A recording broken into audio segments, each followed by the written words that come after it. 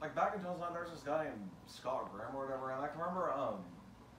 well, I had to short, like, he had this phone store you can call Omega Wireless, and that was, there's a guy named Scott Graham, and then, like, the Scott Graham, like, he was, like, I was with his friend or whatever, and then while Scott came over to the store one day, I never had Scott, like, walk him in, like, a room and then shut the door and stuff, like, so there's this guy named Scott, like, he had glasses and, like, red hair, like, red short hair and stuff, and then he was, like, this, he was going to Omega Wireless, and what happened was one day, I was at Omega Wireless, and what happened was Scott opened the door, and then, like, I was walking the hallway, and after that, what happened was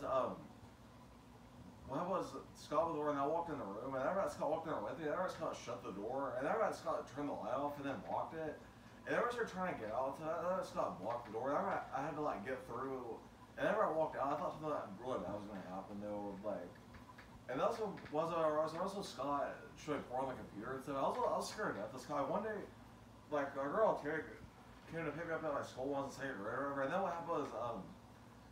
like, Terry walked inside the school and Scott was there picking up his kid. And then I started getting really scared. I started trying to hide, like, behind Terry and stuff.